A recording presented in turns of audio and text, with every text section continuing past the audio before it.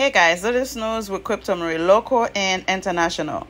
Adult entertainment industry sues again over law requiring pornographic sites to verify users' age. When I saw that, guys, I shook my head so hard. I'm like, what? What's going on? Like, are you serious?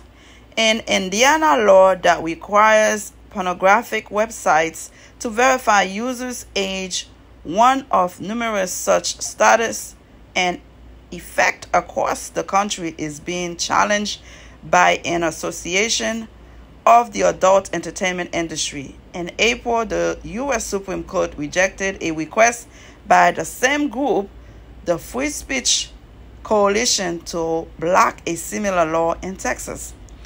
According to the Indiana law signed by Republican Governor Eric Holcomb in March, the state's attorney general and individuals can bring legal action against a website's operator if material harmful to minors is accessible to users under the age of 18. In addition to Indiana and Texas, similar laws have been enacted in Arkansas, Kansas, Louisiana, Mississippi, Montana, Oklahoma, Utah, and Virginia.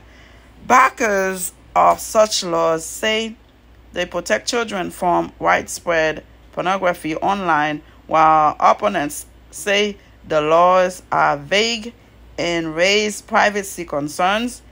In the complaints filed Monday, the association says the Indiana law is unenforceable and unconstitutional.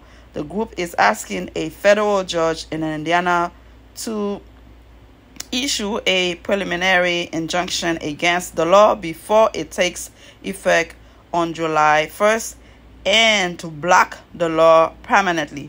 You know what? I think those people probably don't have kids, because you cannot have a problem with the law asking you to identify the user's age. We have young kids online these days that are doing what they're not supposed to be doing. They're not supposed to be having access.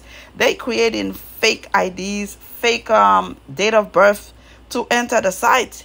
You don't want to expose your kids to a certain things online. And if the law asking you to identify the user's age to make sure this don't happen, you have a problem with that? Some people, you just don't understand the logic behind a certain movement or certain things they are going against. We are trying to protect these kids, and these kids are over